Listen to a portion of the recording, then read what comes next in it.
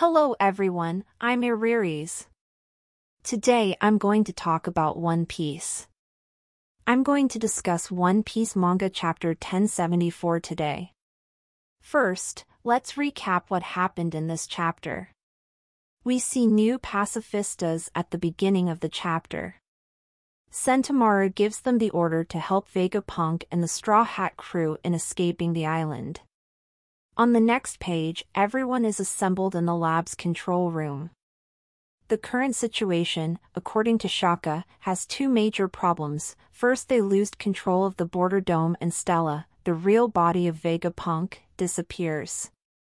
Shaka says he can see Bonnie on the monitors when Luffy remarks that they were unable to find her as well. Shaka attempts to fix the border dome, while the others, with the exception of Zoro and Luffy, search for Stella. Zoro and Luffy are keeping an eye on Lucci and Kaku. The next page shows Bonnie in what appears to be a grassy field-like memory world. Vegapunk is not on her side. Bonnie witnesses several individuals mistreating the little Kuma. Pythagoras is looking for the real Vegapunk, as can be seen in the other panel. The other panel shows Pythagoras looking for the genuine Vegapunk. Pythagoras turns around after sensing something, and the section of the building where he is located explodes. The World Economy newspaper's airship is seen flying in the air on the following page. In addition to Morgan's, there are Vivi and Wapol aboard the ship. Cinderella, Wapol's wife, is nowhere to be seen. After learning that the world government wanted to assassinate Vegapunk and that Luffy was an egghead, Morgan's told his staff, Yonka Straw Hat Luffy takes Vegapunk hostage, and ordered them to make their headline.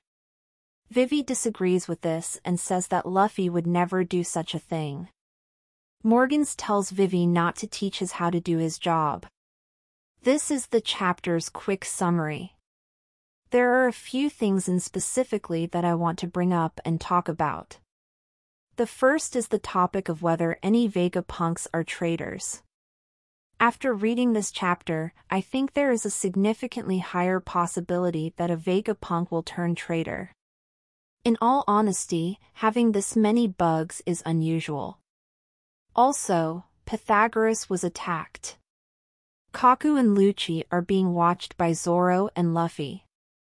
Therefore, Kaku and Lucci cannot be the ones attacking Pythagoras. The attacker isn't a crew member. Stussy has already proven her loyalty to Vegapunk, and, to be honest, we've never seen Stussy messing with the lab's computers. That is why I think one of the Vegapunks is a traitor right now. What happens to the real Vegapunk is also a mystery. Could the traitor have harmed him in some way? We also finally saw Vivi. It turns out that Vivi was in the ship with the Morgans and Wapol. Really interesting trio. It appears that we will finally see a flashback of Kuma in the next chapter. The flashback part of this chapter was pretty sad and I can't think of the next chapter.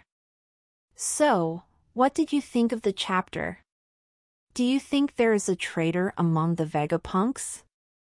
The real Vegapunk is where? Please share your views with me in the comments. That's it for today. Thanks for watching the video till the end.